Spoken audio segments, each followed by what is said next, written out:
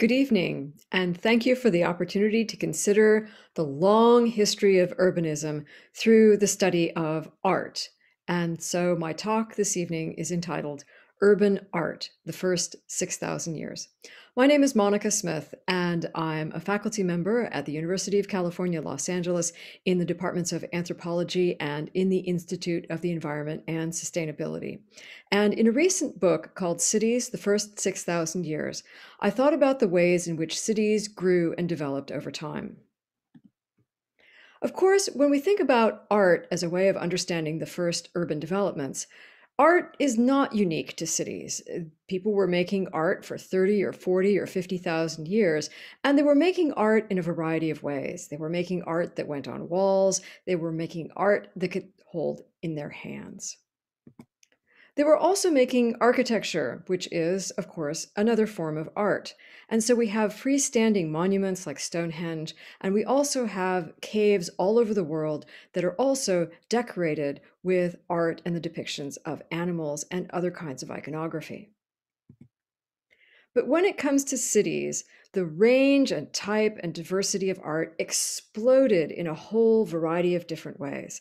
And when we think about, for example, the use of personalized art, one of the things that comes to mind is fashion.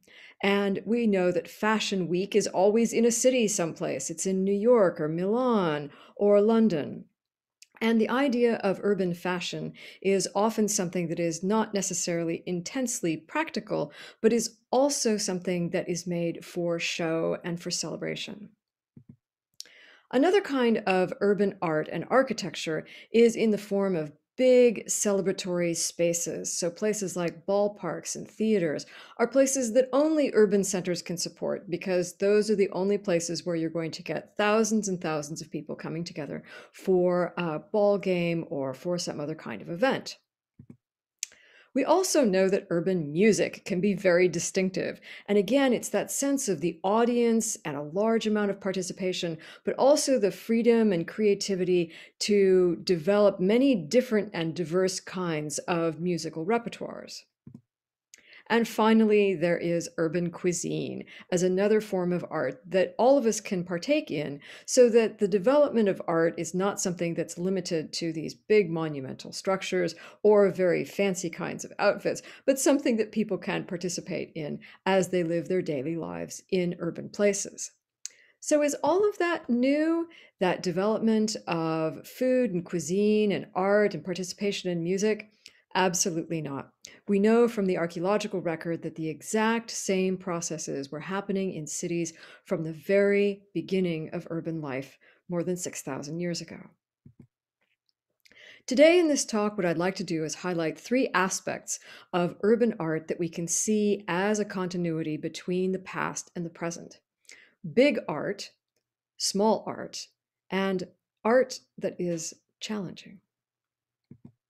Let's start with big art. When we think about ancient cities, what we have is a kind of development of urban public spaces and monumental architecture that are also the venues for decoration and for political aggrandizement through imposing a style on the city. And as you can see here from these artistic depictions of Mesopotamia, the whole idea of even very practical things like gateways and streets and fortress walls are things that also come with a kind of decoration and urban art making through monumental architecture. Everywhere around the world where we have these kinds of practical things that define cities, we see that there is a kind of style that is made possible in the landscape through the large scale planning and infrastructure of political authorities who shape cities through designs that involve large amounts of labor for the creation of things like city walls and canals, palaces and open places that then make an urban center very distinctive and that you can also sense when you walk into them. So even as an ordinary person going into an ancient city, you would feel that sense of belonging as you walk through the very substantial ramparts and fortress walls that get you into the heart of the city. When we excavate, we often find things that are broken. But when we have some help from people in the digital world to be able to recognize what buildings look like before they fell apart, what we can see is that this sense of urban grandeur and decoration is something that would have been seen and participated in by people all over the city as they moved around on their daily business rounds. But of course, there's always someone in charge.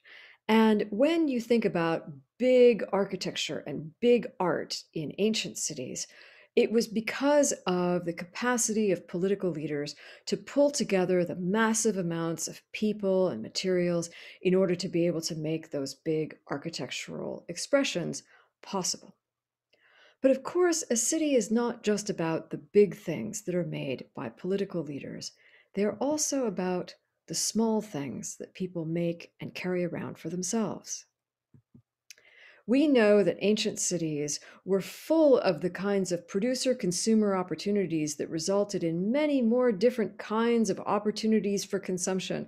And when we excavate an ancient city, wherever it is in the world, we find a tremendous amount of trash because that's what people were doing. They were consuming large amounts of goods and they were throwing away large amounts of goods. So we might think that modern trash making is some kind of 21st century behavior. I can assure you, as an archaeologist, that every city that we have ever looked at is full of discards because there's this kind of rapid churn of production and consumption and discard that results in a lot of different kinds of opportunities of people to engage in different kinds of art making.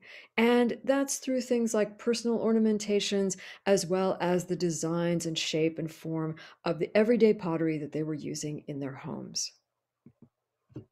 In fact, the diversity of consumption in an ancient urban environment is something that we can compare to the development of the ways in which we now access lots and lots of different material goods through the internet. So, what I've proposed in the book is that cities were kind of like the first internet. In other words, they provided that kind of long tail of availability of being able to go someplace and find a whole variety of different and diverse goods that were not available anyplace else because in a village the amount of different kinds of goods and the size of the market was very, very small. And that's something that we can still experience today, the diversity of consumption that you get in a city compared to a rural place.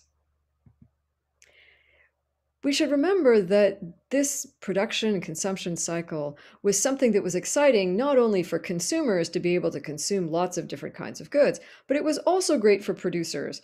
And so producers are drawn into cities because they can make a whole variety of things. In fact, producers can even make some things that are kind of weird and experimental because in a village, you have relatively few consumers, and people probably can't always take a chance on something that's very unusual. But in a city, there are so many more people who are out there that you're always going to find somebody for that cutting edge aspect of a creation that you're putting together. What we found in our excavations at the ancient city of Shishpalgarh, which I've been undertaking with my colleague R.K. Mohanty from India, what we've seen is that there is a tremendous diversity of material items. Exactly like any other city, we find a huge amount of discards.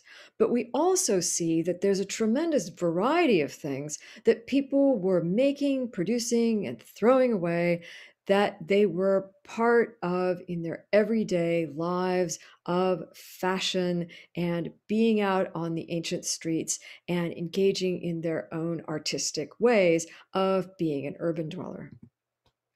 The way that we've seen this most distinctly is in the terracotta ornaments that we have recovered by the hundreds in the excavations at this ancient urban site. And these are really the cheapest possible form of ornamentation that you can imagine. They're made out of clay in a mold. So the mold would be decorated, and then somebody, even an untrained person, could just put the clay in over and over again. And these could be churned out very cheaply by the hundreds. But they also have a lot of different decorations. So if you see here, the range of things includes geometrics and florals and animal designs and all different kinds of swirls and so on, so that there was a tremendous variety variety of these terracotta ornaments that were available in the market. And they included things like bangles and finger rings and ear ornaments and pendants. And so you had this opportunity to consume very small things in very large quantities. And when the style changed, so that it came from geometric to floral to animals, that last year's style would just get taken right off and thrown in the trash. That sense of art making through consumption and producers being aware of fashion and styles is something that we can see in even the most basic things that we recover in ancient archaeological sites. We can even say that the development of these consumer goods provides people an opportunity to look around at what's in the market and to engage in what Silverstein and Fisk have called trading up. So, in other words, you might spend a little bit more in some category because you want your bling to be more visible. Or maybe it's your clothing that you end up spending a little bit more on. Or maybe there's something about hairstyles that you end up spending more money on. The idea about consumer goods is that the consumption of art, labeling, branding, all of those kinds of things are things that we see even in the most ancient cities where there is so much variety of the small goods that people purchase that are all decorated. And we can see with our modern example, they're all coffee, right? But the type of thing that we consume is a way of us to say something about ourselves as we're walking around with that brand of cup. And that is something that also goes back to a very early part of urban life, that people like to see and be seen with the right kind of accoutrement. But there is also art that is challenging.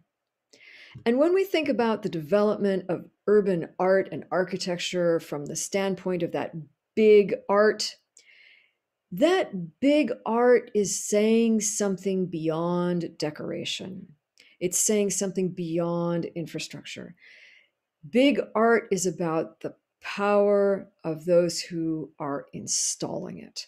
And here in this depiction, you can see how the size of the structure is really meant to make people feel small. And before urban centers, you didn't have this kind of big monumental grandeur that was also making a political point. But of course, that's not unique to ancient times. We have seen the same kind of impulse over and over again in cities where there is a program of clearance in order to be able to bring in something new and grandiose, like this monument to Vittorio Emanuele II in Rome, that is a 20th century creation. When you look at it by itself, it looks very big and important. When you look at it as part of the long history of Roman urban life, it's just another layer on a city that has endured for centuries. And then there is the kind of urban art that seems to be making some kind of point, but that may be confusing or maybe even ironic. In other words, you've got art that is challenging because there is some push and pull of political authority and symbolism that may not be clear to everybody. And you also have urban art that's being challenged by people who are wearing it and who are speaking back to people in positions of authority. So that this kind of fashion, the leading edge, the edginess of urban music, these are all things that are being generated in cities at the level of ordinary people who are electing what to wear, what to listen to, what to carry around with them. That is part of that dynamic of being in a city where it's not just about top down activities, it's also about the ways that people create their lives with the material goods that are decorated, that they have with them, and that they take home with them. In public places, what this means is that there's often a clash between the political intent of big art and the bottom up sentiment of small art that results in ongoing dynamic conversations of the kind that we're seeing happening in modern cities, and that we can also see in ancient cities where we have things like graffiti or vandalism that is a way of demonstrating against the art that is being imposed from the top down.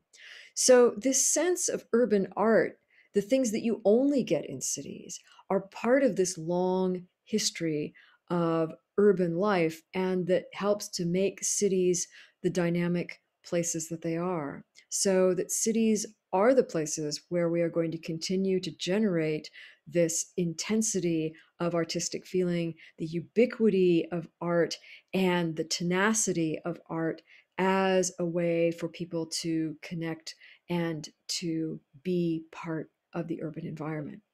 So we can say that urban art is not the end. Thank you very much.